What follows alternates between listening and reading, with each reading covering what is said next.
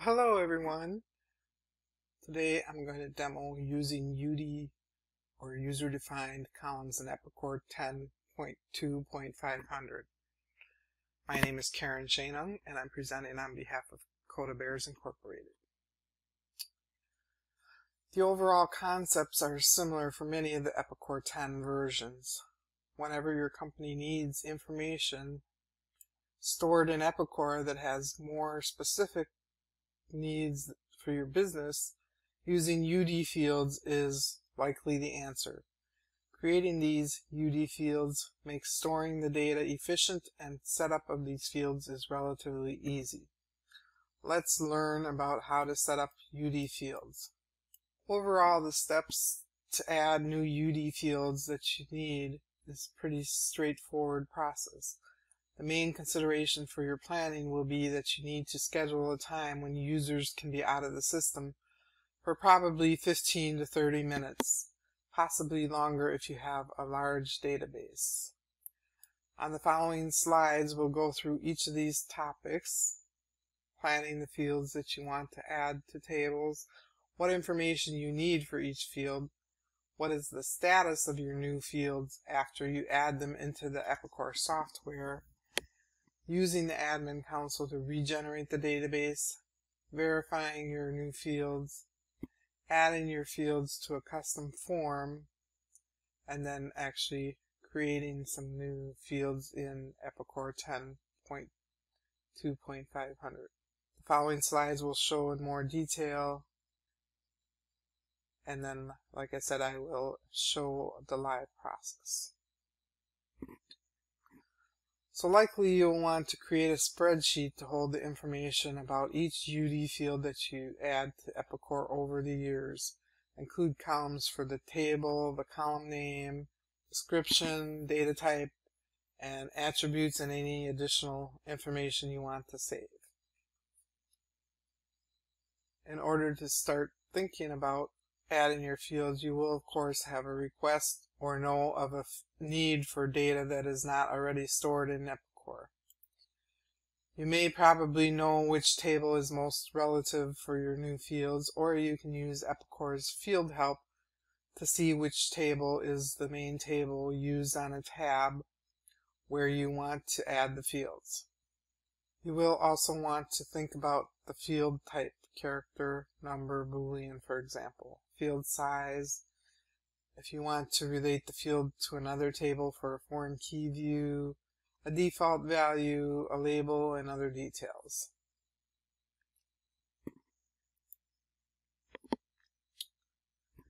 Next, you'll open the UD column maintenance menu item in Epicor, following the system setup, system maintenance, and then picking the UD column maintenance menu item.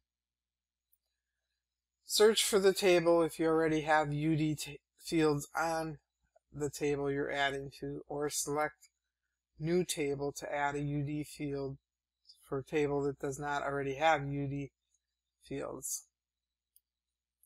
Then choose New Column to add your new UD fields. The column name you choose can be up to 128 characters. And Epicor will automatically add an _C after the column name. For the like sections, part 1 will be either ICE or ERP, depending on if it's a general table or a tools table for Epicor. And then the second area is going to be the actual table name, and then the third area for the like. The third area for the like column will be the actual column name that you want to use as a reference for a like, and that will help you to have a column name that you would like to have a like relationship for a foreign key view, for example. In the description area, you can enter a description of your new UD column, which is up to 1,000 characters. Choose the data type from the drop-down list. and you can choose string, decimal, date, boolean, etc. are among the choices. Select or enter the attributes which will be enabled based on the data type chosen.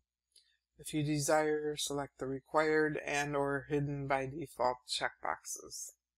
You'll see the status bar indicators that will allow the status of the table and/or columns in Epicor. Statuses can include table not in database, table not in sync, table is in sync, data model not in sync, and data model is in sync, for example. After you add your field into Epicor 10, you will see a status of table not synced, and you will not see your column in the SQL database behind the scenes of your Epicor data. And your column will not be available to choose in a business activity query or BAQ. So here our order field was not shown on the BAQ for order head there. In order to sync your database, you will need to use the Epicor admin console.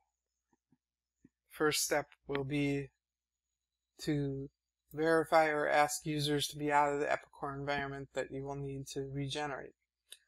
Next, you will stop the task agent in the task agent configuration for this Epicor environment only. The third step will be to stop the application pool. Next, move to the database server management in the admin console to choose the database and select the regenerate data model for this database. Make sure to press the generate button and then wait for the model to regenerate. When the data model is finished regenerating, you will then start the application pool and start the task agent again. After you regenerate the database and sign back into Epicor 10, you will see a status of the table and data model showing that they are both in sync. You will now see your column in the SQL database behind the Epicor data, and your column will now be available to choose in a business activity query, BAQ, and the new field will also be available now as a field for Epi Binding and customizations. So if you have developer permissions in Epicor, you can add a field to a custom form. Using the toolbox, choose the type of field needed on the form, select any properties as needed, and then choose the newly added field as the Epi Binding property to link the values entered in this field to the database field in Epicor 10. Now we can create a couple of new user-defined fields. Actually, I'm just going to create one new user-defined field. So here I've opened the user-defined field or user-defined column maintenance screen in Epicor 10.2500, and I'm going to search and see if we have any already defined fields on the part table, which we do. So if we open it up, here we can see what fields have previously been defined for the part table. So I'm going to add a new column and put in a column name here. I want to maybe put in a retired date, when this part's going to be retired and no longer available to order, for example. I'm going to put in a description,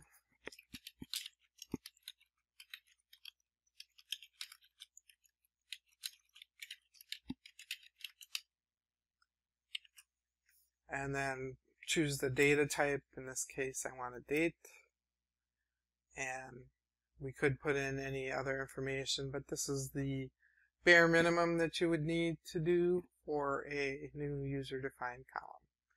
So we'll go ahead and save here, and if we go back to the table tab, we can see it shows our table is not synced. And we can go into SQL here for 10.2.500, and we have, let's see, our part table.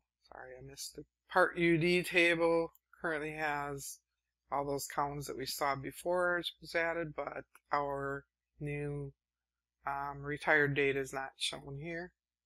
And if we were to create a BAQ,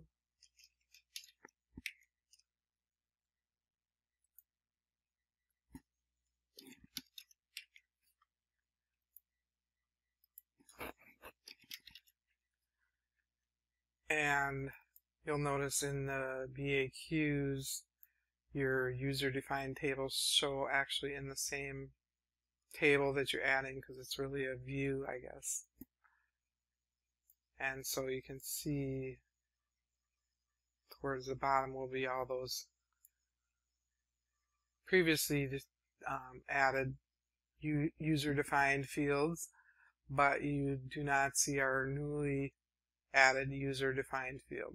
So now I've opened Epicor Admin Console, and we can see on our E10 train system there's nobody using the system, so we can proceed with our regenerating the data model. So we'll go back to the E10 train and choose task agent configuration, and we want to pick E10 train at the end here and right click and say stop agent, and there we go, it stopped.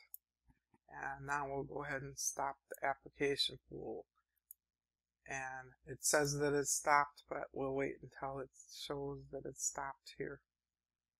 Now that it's stopped, we can move up to the database server management and find our E10 train 1025, and we want to click regenerate data model.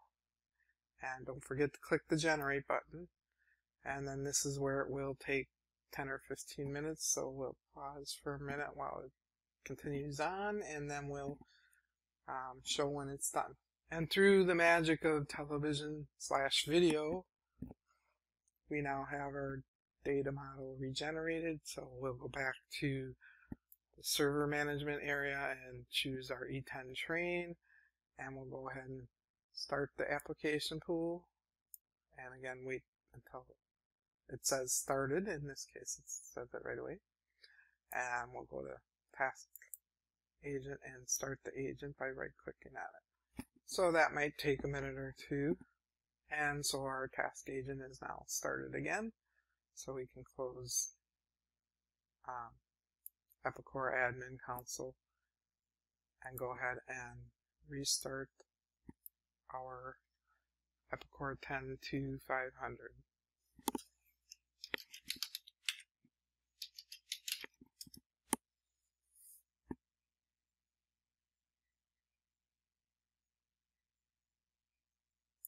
Now if we go back into our UD column maintenance and bring up the part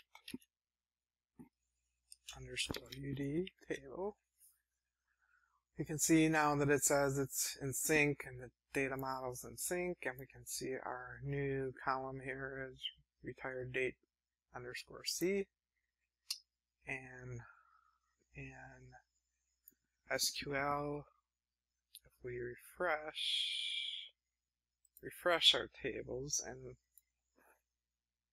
our database and then look at the tables, and we can find the part _UD table again.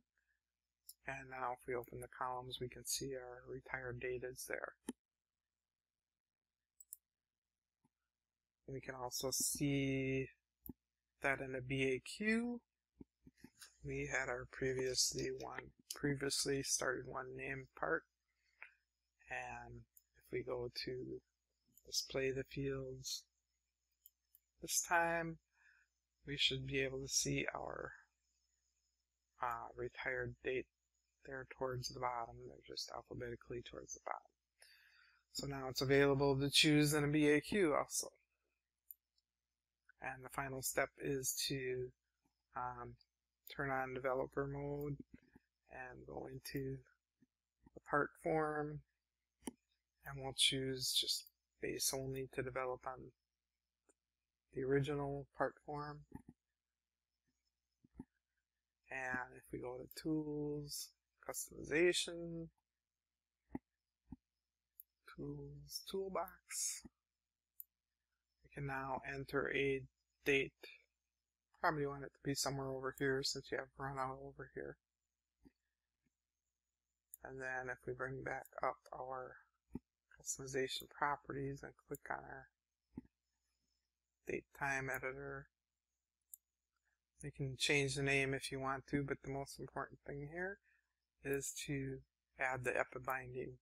So again, you want to choose our Epi Binding from the part table, and here they're listed alphabetically, so we want to choose retired date. And then we could save our customization if we wanted to, etc., etc. But the main thing is to know how to add it on your customization. So today we saw how to plan for and add user-defined fields in Epicor 10.